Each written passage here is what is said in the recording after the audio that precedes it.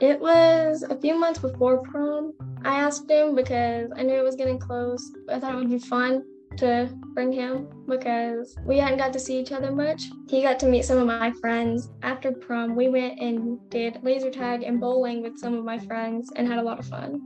I enjoyed riding in the limo and like talking, catching up over the years. It's hard to come across like friends that last a long time. As you meet new people and like grow through life, some people will like always be there for you and always have your back, and you need to keep on in touch with those people and like keep them as your friends.